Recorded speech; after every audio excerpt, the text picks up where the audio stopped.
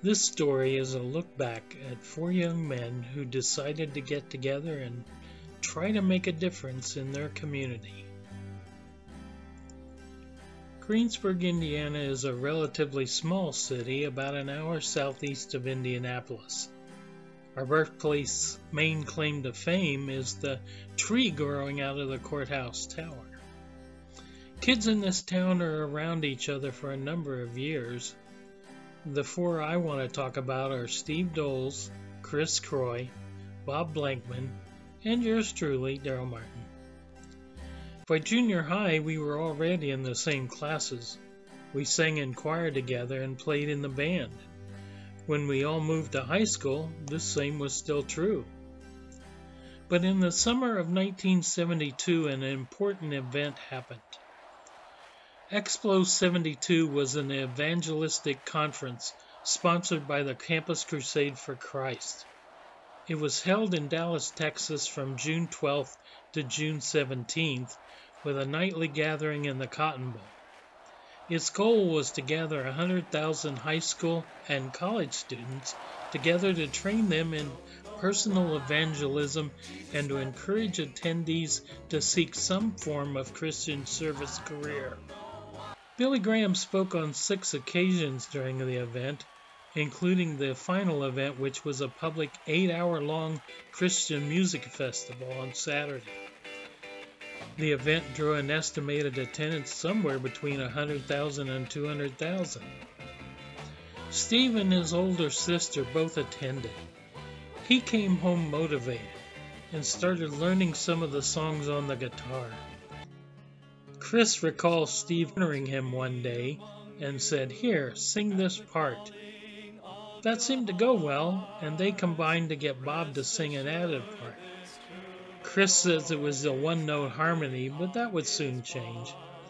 Bob tells about working on harmonies for Wedding Song in Mr. Wilson's math class, although Mr. W. wasn't very pleased.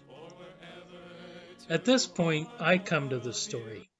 Steve tells of sitting next to me in Mr. Hayden's history class and talking about needing a bass player.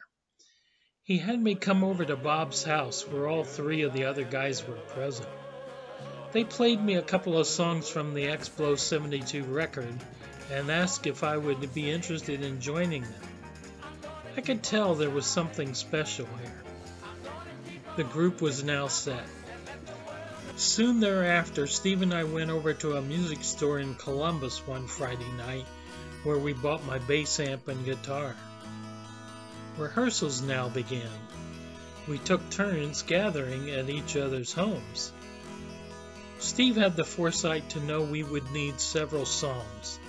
He also arranged outfits for all of us. Our first public performance was February 27th, 1973, at the band concert. We did Love Song. Did it again for the next day for the Honor Society induction. And almost immediately we started getting requests to perform locally.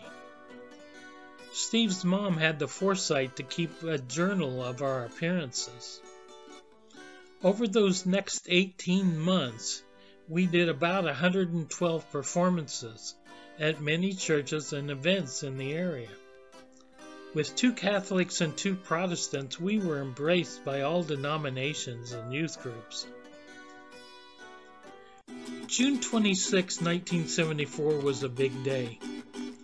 We were off to Queen City Records in Cincinnati to cut a record. Up early and had all the songs recorded there before lunch. Bob, Chris, and I went to a diner while Steve stayed at the studio to produce the mix. When we got back, it was mostly finished.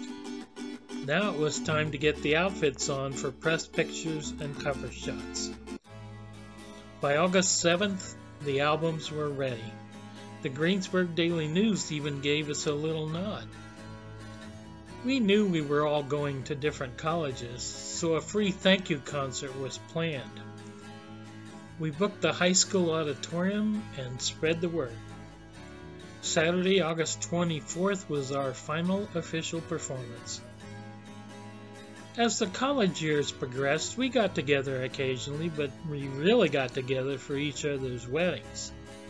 Here's Steve, Chris, and Bob singing at Letha Joy and my wedding.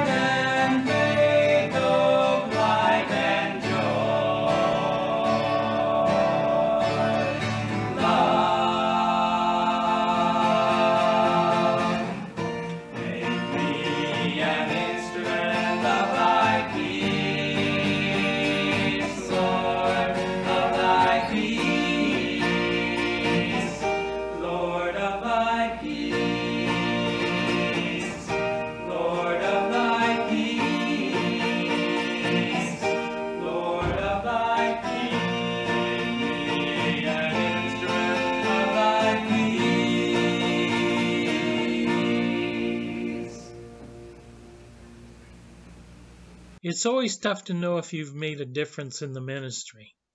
You plant a few seeds and you move on. We did get a lot of nice letters and mentions in the newspaper. Sometimes I see that it was a blessing to us as well, and we're always grateful.